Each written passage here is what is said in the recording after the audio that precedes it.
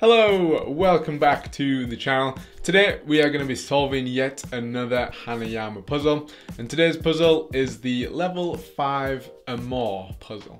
Now I may have just completely butchered that name, however it's probably going to get its revenge on me given that it is a level 5 out of a possible 6. It means it's going to be a very tough puzzle to solve, but there's only one way that we are going to find out whether that is the case or not, and that is to have a go at it. So as always, we are going to attempt to disassemble the 3 pieces, then we're going to aim to put them back together in their original position, and then once we've done that, we're then going to place it on our leaderboard of easiest to hardest Hanayama puzzles done so far, going left to right, bottom to top, everything in between. So let's get straight into it. Okay, so here is the Amour puzzle made up of 3 pieces, and yeah, arranged very nicely. Very nicely. So obviously our aim is to separate these 2 things from this heart-shaped shell. And well, these are what, shaped male and female, these bits here. I think that's pretty much just decoration. I don't think the arrow or the cross are going to have any sort of factor, or are going to be any factor in the actual solving of this. But yeah, it looks interesting. I don't completely know where to start with this one.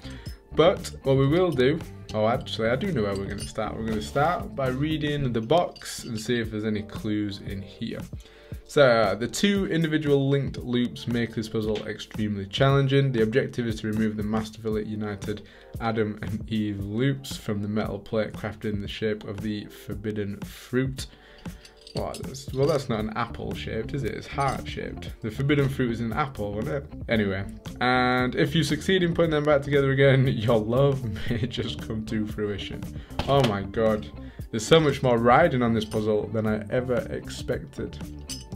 So where do we start? So each piece has a gap in there, like that. And obviously on its opposite end, so when it's put together, it's got those 2 grooves in there. I would suspect that the grooves don't have much to do with it for the actual solving, other than sort of just that final or original position. What I am expecting is it just to be based on these gaps in here and how we maneuver around. So maybe these bits are just there to get in the way more than anything.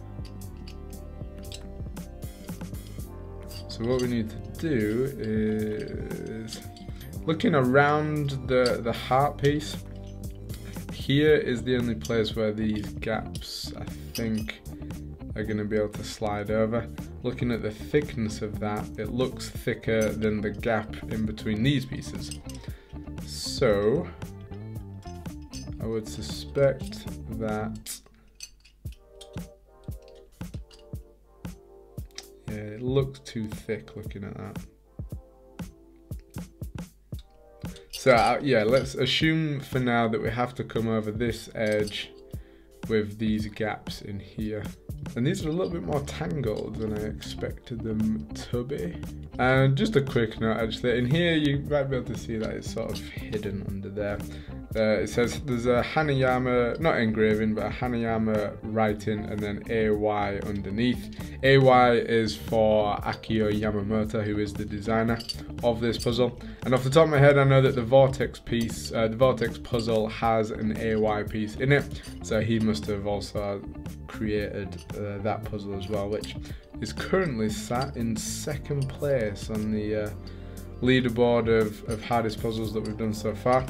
Which, yeah, doesn't excite me about this one because, yeah, that means it's going to be pretty tough to solve. Or could potentially be extremely tough to solve. So how do we untangle these? I'm trying to maneuver, I mean obviously from this side it looks like I should just be able to slide this piece over the edge there. But from this side, this obviously gets in the way.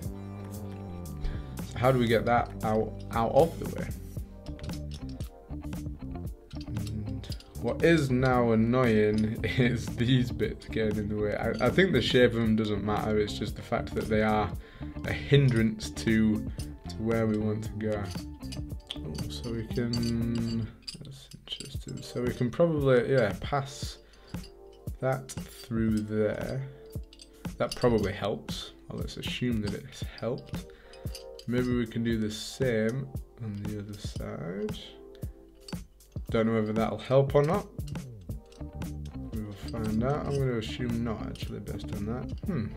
There's actually more variation to this than I expected there to be.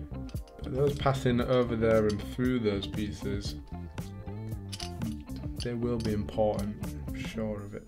Now, based on the where they are as well, it's only going to be possible for each piece to go through the opposite sides. We're not going to be able to go through there and there with the same piece, which helps because I guess that limits the amount of positions that we can be in. I'm not really sure what I'm aiming for at the minute. I'm trying to get one of these over the edge here, but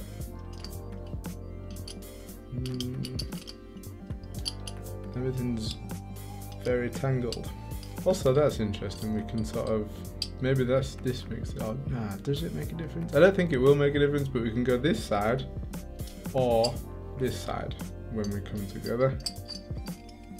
But yeah, I'm fairly sure that shouldn't matter. Right, so far we've got absolutely nowhere.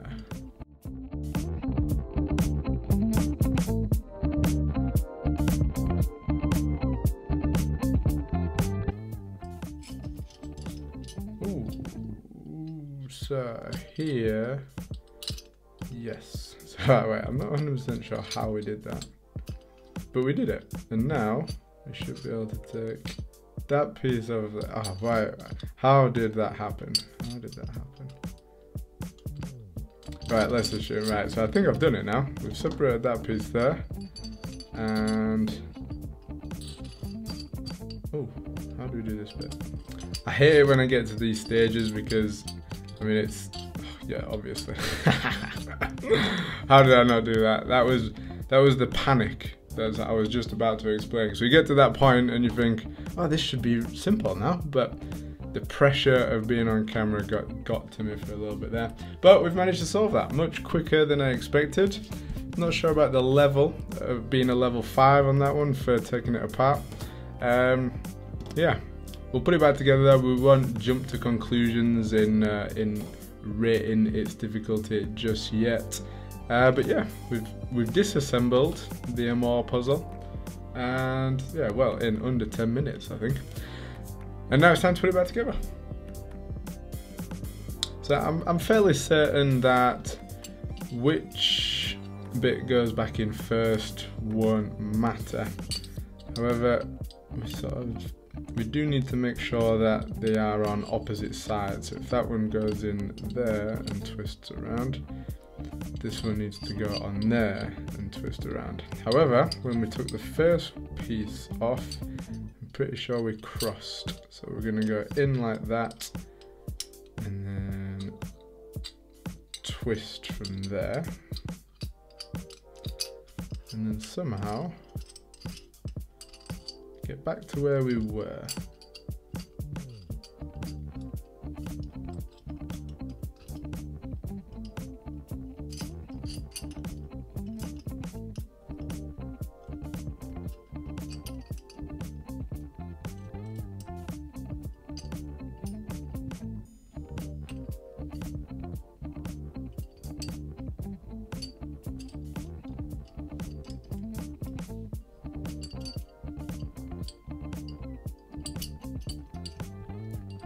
Wow, is that it?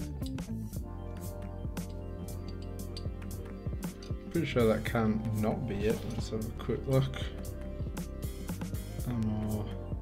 I think I've got lucky in terms of putting the right bits on the right sides, but that is a reassembled Amour puzzle. Wow, that was so simple. I'm confused as to why that was so easy, both to take apart and put back together. I'm gonna have to do a bit more investigating with this one before we jump to conclusions, I think. However, that is possibly the quickest level 5 puzzle that we've ever done. And yeah, that's it. I mean, we've taken it apart, we've put it back together extremely quickly, and we've just got one thing to do, to place it on our leaderboard. So that was surprisingly easy for a level 5 puzzle. That is not what I expected at all, to be honest. All in all, it took around 10 to 12 minutes to both take it apart and put it back together. And it seemed like there was just one move that was the key to it coming apart, which was sort of untangling one of the cross or arrow pieces, and then you could sort of slide it off to that edge that didn't have the barrier around.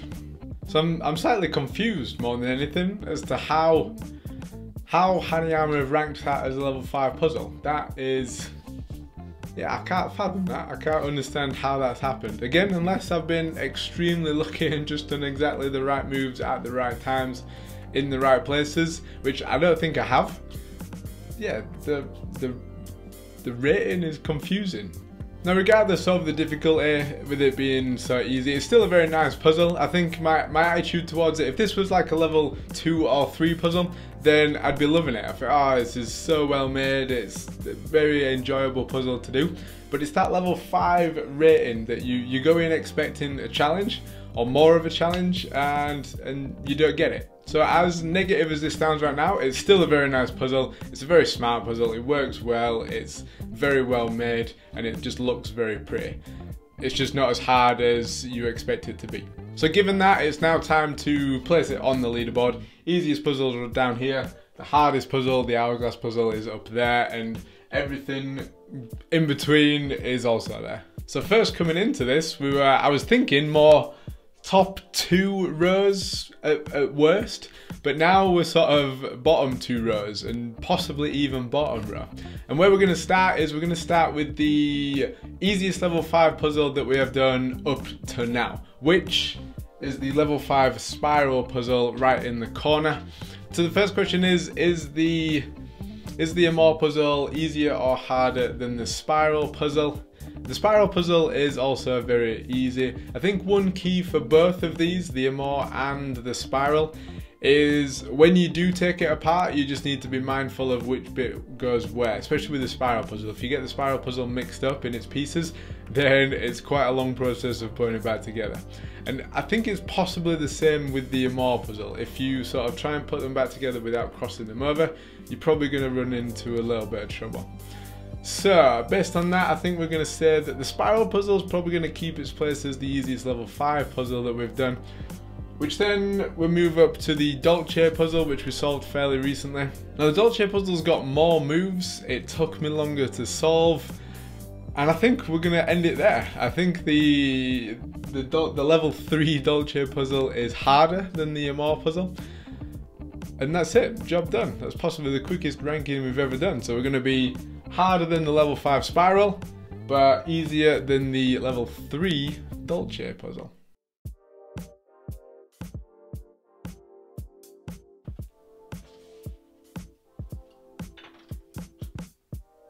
So there we go, we are now genuinely full on that row. It seems like 14 is the maximum number that we can get on each shelf, which means we've got 3 more puzzles to do before I'm going to have to add a shelf to the top, which is quite sad to say, but quite exciting. But there we go, we have done all 3 objectives. We disassembled the Amour puzzle, we put it back together, and then we've placed it in its correct position according to its difficulty on the current leaderboard.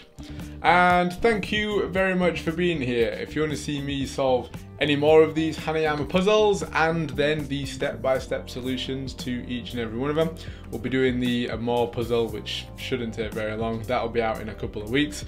And if you want to see all those, then click my face here to subscribe, and I will see you next time. Peace!